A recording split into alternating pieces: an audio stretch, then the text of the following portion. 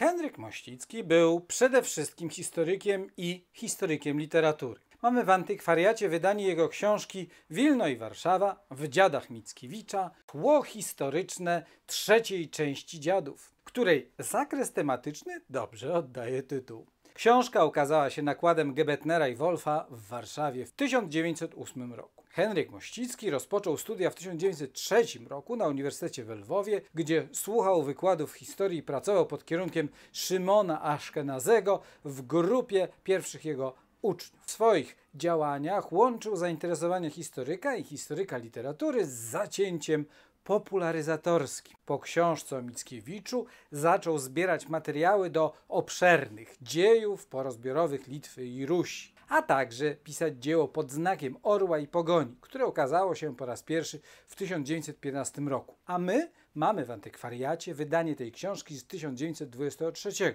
W 1917 wydał pracę Jakub Jasiński i powstanie kościuszkowskie na Litwie. W okresie międzywojennym pracował na uniwersytetach w Warszawie, Wilnie i Krakowie, ale też na pełen etat w MSZ i zajmował się popularyzacją wiedzy historycznej w radio. Przy nadmiarze zajęć zdołał jeszcze wydać kolejny zbiór szkiców pod berłem carów, a także opracował wydania pamiętników Stanisława Morawskiego, Szumskiego, Puzyniny, Starzyńskiego i innych, czy ponowne wydania Wybickiego i Kołłątaja.